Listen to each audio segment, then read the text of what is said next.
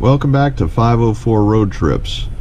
We're going to do something different today. I don't normally do product reviews, but I've got something here that I was so impressed by that I decided to do this little experiment here.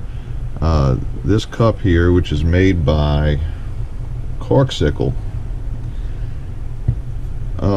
it's the first cup that I've ever had like this that will actually keep coffee warm.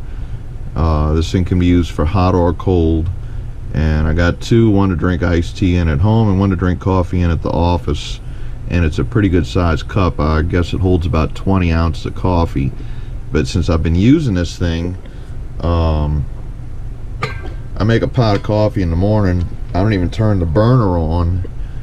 I fill this cup up to the top and I drink it all day long. I don't have to turn the burner on the coffee maker anymore because I never have to refill the cup, and this is about the limit of what I'm going to drink over the course of an 8-hour day.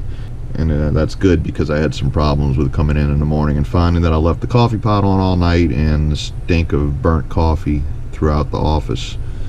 But it's a relatively simple design. The top has this little sliding thing here so you can open and close it, and actually it's a little hard to open and close, but I don't even close it during the day and it still keeps the coffee hot. So what we're going to do is we're going to fill this thing up with hot water straight out of the coffee pot, and we're going to take a time lapse and we're going to put a probe thermometer in there. We're going to see how long it stays hot. So stay tuned. So we're going to start here by just running water through the coffee maker. I'm not actually going to use any coffee because that would be a waste of coffee, but this will get the water up to the temperature that coffee normally is when I pour it into the cup.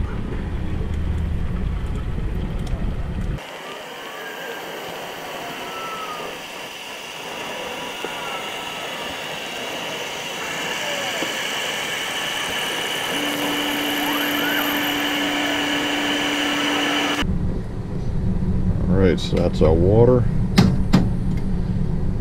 Now let's get a temperature reading on it. So we're going to pour the hot water into the cup.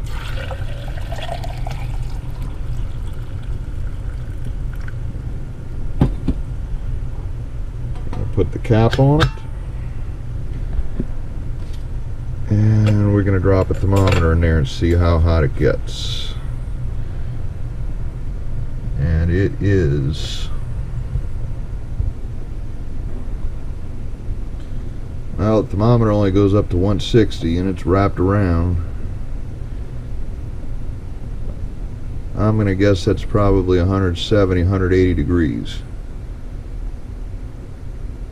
So now we just wait and see how long it takes for that temperature to drop to, say, below 100 degrees. And we'll time it.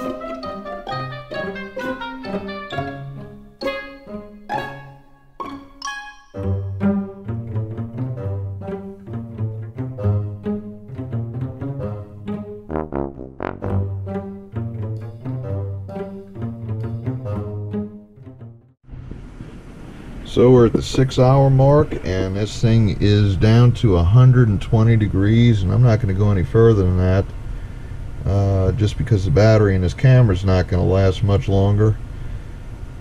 But 120 degrees is still not exactly cold.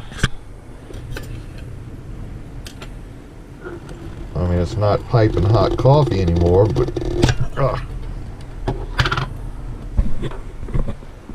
that's still pretty hot. You could take a bath in that water.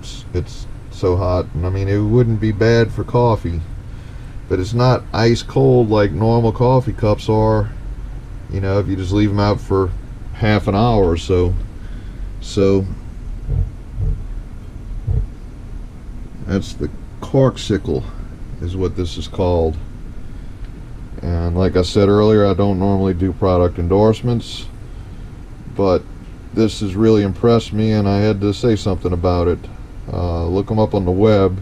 This wasn't something we ordered online either. This was just something that was on a display at a pharmacy, and sippigrrrl picked up a couple of them, and